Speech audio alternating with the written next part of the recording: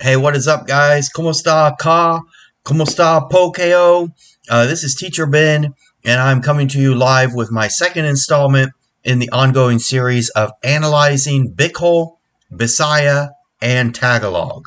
All right, so it does turn out that there was some type of something that we can completely understand from God changing all of the languages of the world. All right, so let's analyze this. Here we go. All right, so again, relative to Bicol, the order is Bicol, Bisaya, then Tagalog. All right, so in the first installment, I did 1, 2, 3, and now we have 4. I do want to point out that all of these, you look at the similarities here, all of them have the semicolon and then the word all after them. So basically, 4, 5, 6 are all going to be similar. So let's do Bicol. We have 4 is apat. All right, in Bicol, we have apat. In Bisaya, we have upat. Okay, similar. All right, and Tagalog, we have apat again. So similarities, all of them, yes.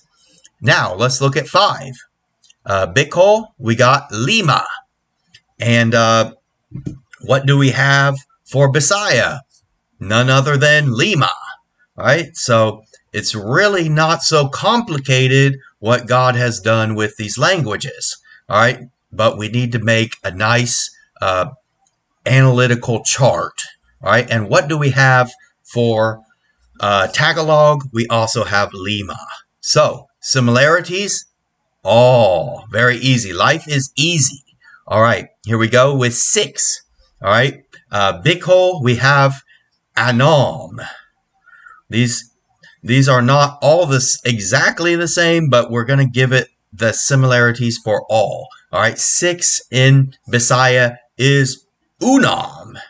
Unam. It just changed the A to a U. All right, and in Tagalog, we have anim. So we did change the O to an I from Bicol to Tagalog, and unam to anim in Bisaya to Tagalog. Pretty well the same. Changed the U to an A and the O to an I. Let's look at 7. We do have pito across the board.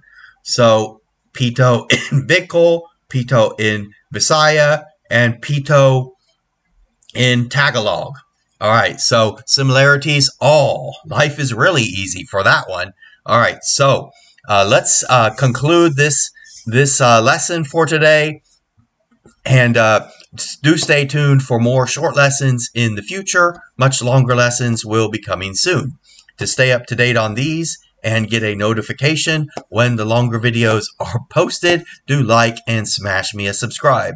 I look forward to seeing you in the next lesson as we figure out what exactly has happened with all of these languages. Have a nice day. This is Teacher Ben. Paalam.